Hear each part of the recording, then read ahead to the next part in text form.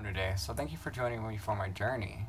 So I want to apologize for the quality of this video. I know it's going to be a little bit diminished because I'm using my front facing camera, which is only 8 megapixels, compared to my back facing camera, which is 16 megapixels. And so let's get into it. So yesterday I spent 16 hours at the hospital. I ended up waking up at 4 in the morning and I was in an immense amount of pain, and I waited like an hour, tried to get meds in me and everything. Nothing was working, so I had to go to the hospital.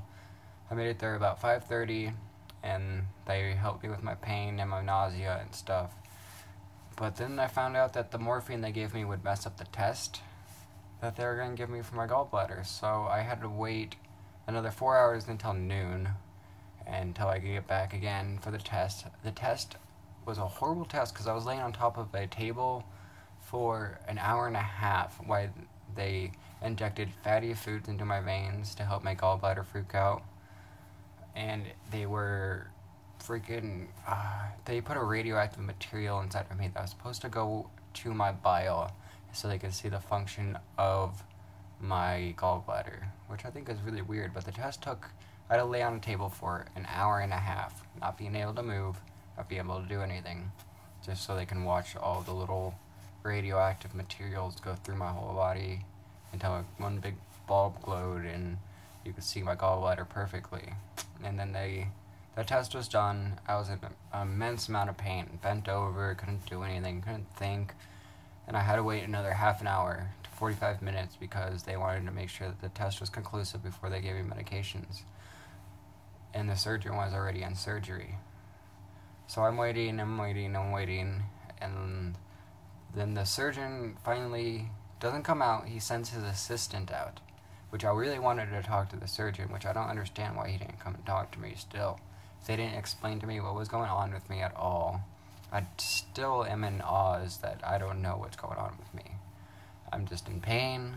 So after I talked to the ER doc, or the surgery's assistant, it ends up being that they can't give me any medication.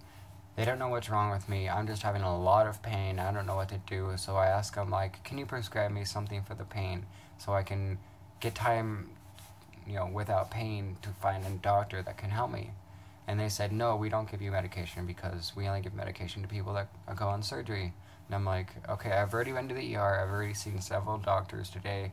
I've been at this hospital forever. I've been waiting forever. Kat's been waiting forever on me too. Like, I feel bad for her a lot.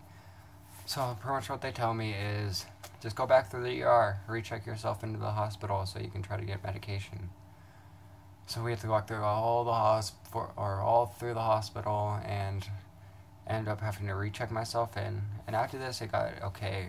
The doctor came in. He's like, yes, I've talked to the doctor that checked you in this morning at 4 a.m. He told me everything that's going on. Yes, I can help you out. Do you want some oxycodone for right now because you look like you're in a lot of pain?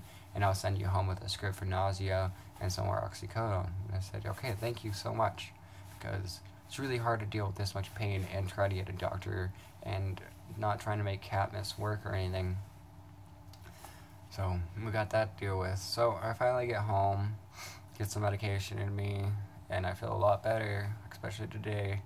But I know it's still there. I can still feel it. It's just not as intense. But that's what I've been dealing with for this last couple days, and it's been making it very hard for me to film and get out there. But maybe I can just sit down and do videos like this for now, a little bit, until I can figure out if I need different types of surgery or different things done with my body. So I hope this was helpful, and I hope you guys will still help support my channel and the people that are with it, because you guys are a great community and you guys help me a lot. I really enjoy putting videos on YouTube, and you guys are out there to tell me things and help me figure out what's going on, and it just makes me feel better.